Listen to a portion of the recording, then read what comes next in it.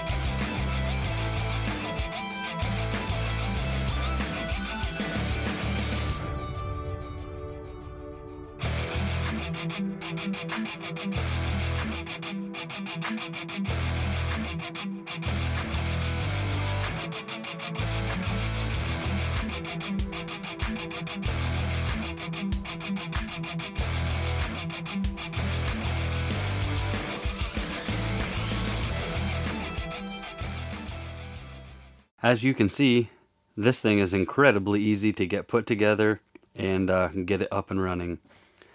Full disclosure, my AMS or multicolor system for this printer is not hooked up yet. When I ordered it on this Black Friday special that they were running from Bambu Labs website, it was actually on back order, and basically every part of this came in a separate box with its own tracking number. I have no idea why, but I'm still waiting on one piece to get this hooked up. I will make a video of exactly how you connect this AMS system right here to the printer right here. Again, it's extremely straightforward.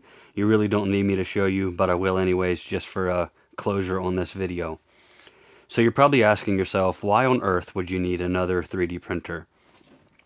I already have the Elegoo Centauri Carbon. I already have a Creality Ender 3 V3 SE, and I have a old Ender 3 Pro in the garage that I don't use anymore. So here's the deal. I bought this Elegoo Centauri Carbon back here with the thoughts of multicolor printing. Multicolor meaning, you know, one object can have different colors within the object, not just one single color, which is all I've been able to do in the past. Anyone who's around the 3D printing game knows I don't think multicolor is ever coming for that printer, unfortunately. I guess all of us that bought it got kind of bamboozled. With any luck, it'll still come out. I'm definitely not holding my breath, and if you own one, you probably shouldn't be holding yours either, because at the end of the day, I really don't think it's coming. With that said, this is a great machine. It really does print fantastic. So far, so good anyways. I have 450 hours, I believe, on that printer. I don't really have a complaint about it, other than I want to be able to print multicolor stuff. Also, what I really want to do more than anything is be able to use a material called PETG, or as it's commonly referred to as PETG, as the support interface for my PLA prints. I hate the way supports print. I hate the way that interface layer always ends up on the print. And honestly, at the end of the day, I'm just really sick of being unhappy with the results that I get. So, with this new printer, which is a Bambu Labs P1S, probably one of the best printers in the industry as far as I'm concerned. Not very many people are unhappy with it. Of course, when you look at reviews, you only see negative stuff. That's because people only ever complain. very few and far between do people actually show off the positive side of anything, not just 3D printers. Go to Amazon, look up one of your favorite products, and then check out the reviews and see what they look like. You know as well as I do, there's a lot more negative than positive. And I guess that's just human nature. That's just what we do. So I figured I would do a little bit of a walk around here, show you some of the differences, some of the things that I like so far, some of the things that I dislike so far, and just give you my overall opinion. Keyword being my opinion of this 3D printer. Other people can have a difference in opinion. That's totally okay. This is my opinion. I'm sitting right about 45 to 50 hours on this printer right now, so a decent amount of time.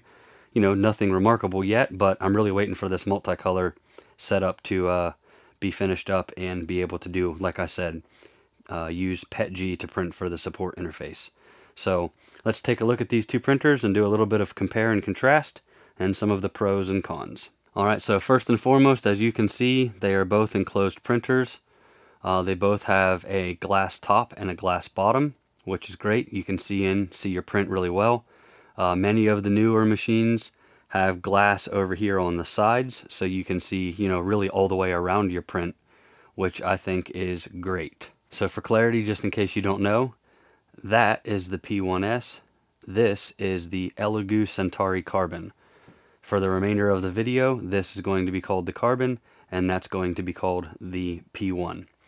So some of the maybe obvious differences, this Carbon has a pretty darn nice touchscreen on it.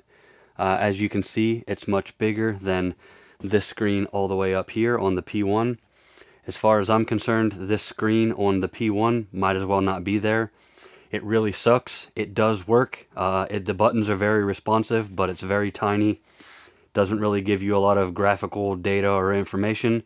Again, it works. The joy of this, though, is with everything Bambu Labs, you can use the Bambu Studio and their associated slicer, so you really never even need to touch this screen. You can also download the Bambu Handy app on your phone and control this entire printer from an app on your phone. Going a little bit deeper, they're both 256 cubed build size, so you could literally print a 256 by 256 by 256 cube. Both printers, they both have removable magnetic PEI type build sheets. So far, both of them seem perfect as far as print adhesion and all of that. Everything seems to work well there. Magnets seem a little bit stronger in the door of the Bambu. That's not really anything more than an observation. The light inside of both of these, in my opinion, really sucks. This has a light strip on the side. Let me show you real quick. This white light right here is a light strip on the side. It is better than the Centauri Carbon. My version of this printer just has one small light up here in the corner. Let me turn that on and show you. So it's on right now, and now it's off. As you can see, it literally makes no difference. You can see the light right here coming on and off. So there's on, there's off. Literally makes no difference whatsoever. I, however, added LEDs all the way around the top. This is a 3D printed riser, as you can see. I added LED strips all around the top, which lit it up quite well. I've seen similar mods for this printer. That light is better. It's definitely better, but it's nothing remarkable. This is, let's call it version 2 of this printer. It has a port on the back for the multi-filament or multicolor filament, but it still has the crappy light. They have, let's call it a version 3. Again, the plug on the back for the multicolor and a better lighting system inside. So I got unlucky, I guess, and got the version 2. Like I said, they do now have a version 3, which looks to be much better. I obviously don't have it, so I can't truthfully tell you that. So going a little bit deeper into the pros and cons, to be completely honest, I'm not unhappy with either machine. I pointed out some of the obvious noticeable differences. The Carbon comes with a all-metal hardened steel nozzle hot end. This has a steel nozzle, but it's not hardened, so if you're going to get into the more of engineering type filaments, you probably want to order a hardened steel nozzle right off the bat for this, or you're probably most likely going to go through that nozzle pretty quick. And then it's going to start printing like crap anyways. So just throw a hardened nozzle in there and be done with it. The cool part about Bambu is everything seems pretty darn cheap. Nozzles are like 20 bucks. They seem pretty readily available on Amazon. Of course, you can buy them through the Bambu store, which is probably the smartest thing to do. And I'm not going to lie, the ecosystem tied to Bambu, I was a hater until I joined into it. It's just incredible. I've been around Creality for a long time. I'm pretty new to the Carbon. It's a new printer.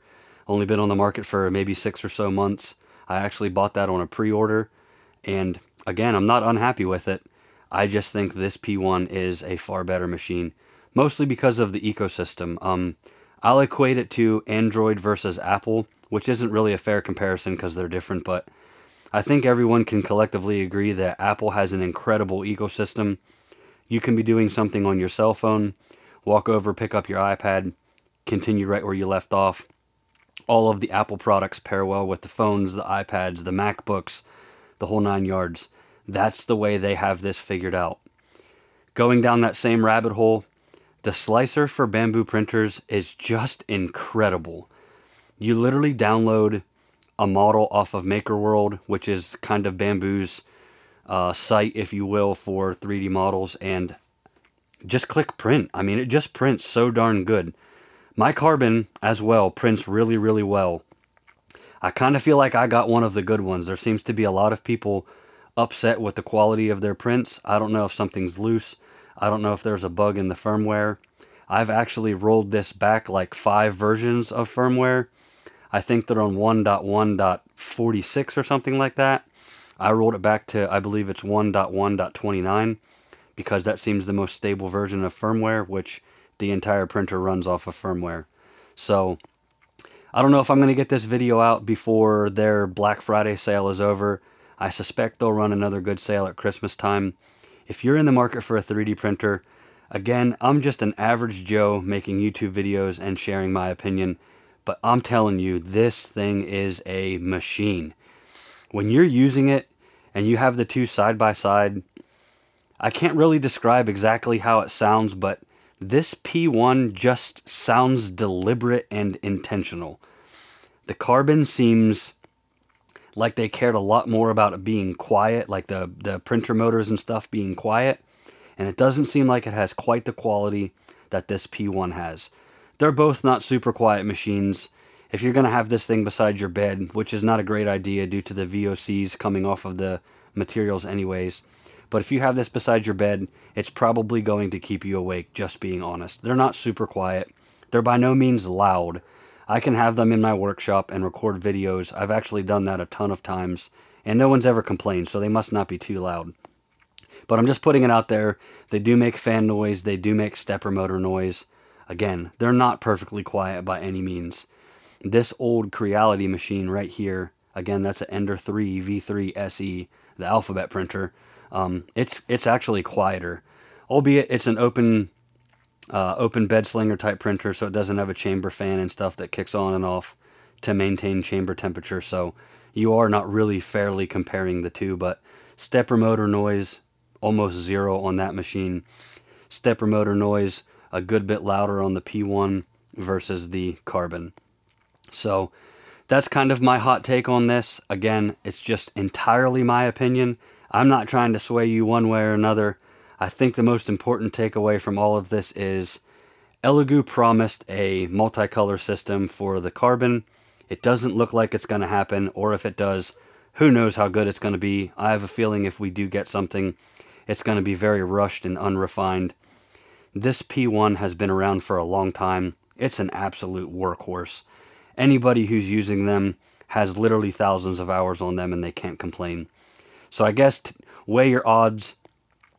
This is on sale right now at the time of this video. I think something around $279. I got my P1S with the new AMS Pro 2 or whatever it's called, the new AMS system here. I think the whole thing shipped to my door was like 660 bucks. So this is half the price basically of this, but I got the AMS. I got what I wanted out of this machine.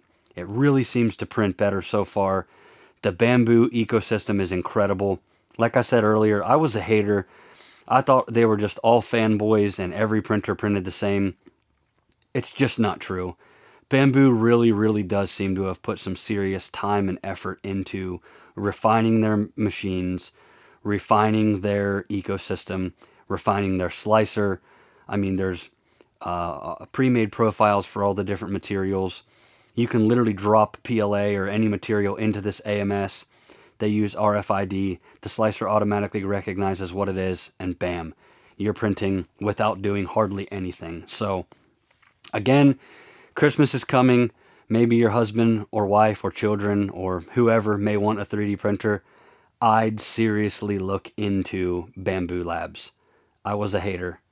This thing changed my mind. I understand why people like it so much. With all of that said, though, this Centauri Carbon from Elegoo, I think it's a great machine. It's $300. May or may not ever have multicolor. Obviously, I don't know. I'm not sure if anybody knows at this point. They do have a new Centauri Carbon 2, which will have AMS tied to it. They've already shown pictures and videos of that, so it exists. Hopefully, they'll get it on there. I would definitely love to buy it. I'd love to have 2 multicolor printers. But here we are. I'm going to be rocking the P1 for a long time with any luck. The Carbon's going to stay here being a single color workhorse for engineering grade filaments. And we'll continue on. Life will be great. As always, thanks so much for stopping by. Hopefully you were able to take something out of this video. I'm done rambling on about 3D printing. Get you a Bambu Labs printer. We'll see you in the next video.